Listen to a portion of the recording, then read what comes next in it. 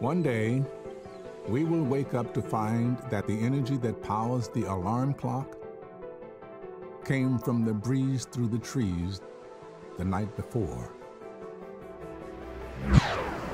And we will go to work that morning riding the rays of the sun. It will light our cities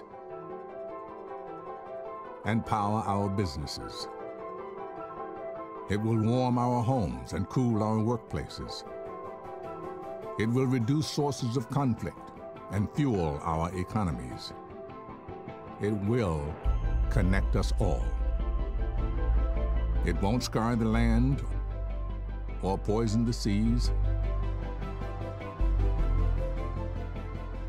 The food we eat will be good for our bodies and good for the planet.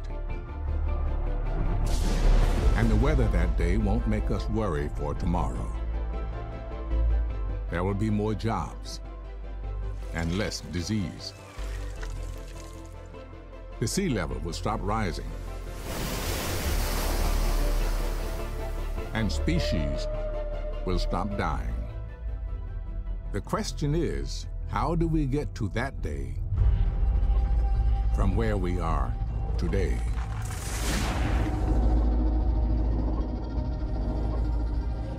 All 7.3 billion of us.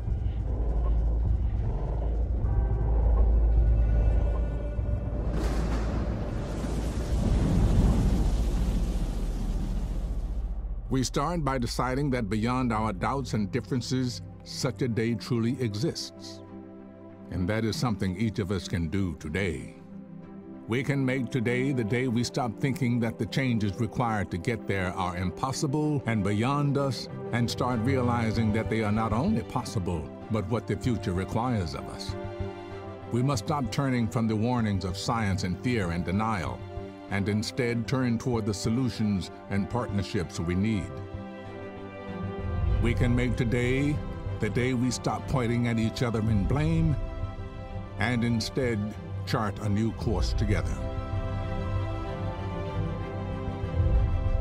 We have never faced a crisis this big, but we have never had a better opportunity to solve it.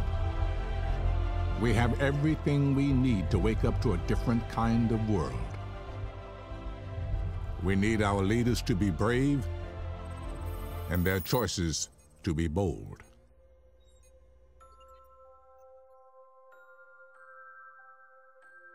They will either remember us as the generation that destroyed its home, or the one that finally came to respect it.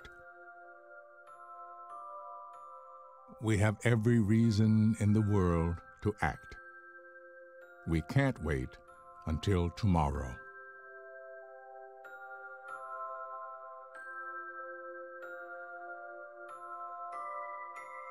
This is our only home.